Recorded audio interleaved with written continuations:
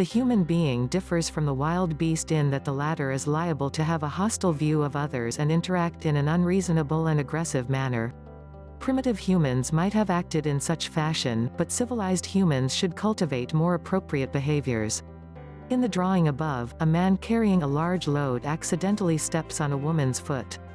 Given that he gracefully apologizes, the woman both accepts his apology and assures him not to worry.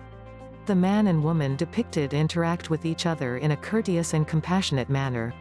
The woman understands the man did not intentionally step on her foot, and therefore whether or not she is in pain, she does not attack or blame him. Because she is able to view the situation from his perspective, conflict is diverted.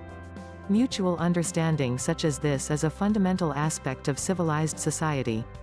Some people tend to think the worst of others and become angry over even the smallest of matters, regardless of how their own actions are disturbing in turn. Such intolerance only leads to more conflict. Disrespecting or mistreating people not only inflicts pain upon others, but can also harm one's own conscience and attitude. Juzone.com. Having compassion for others is an important facet of social intercourse. Once one strives to understand the experience and perspective of another, one can avoid much trouble and conflict, thus making life more peaceful and just for all.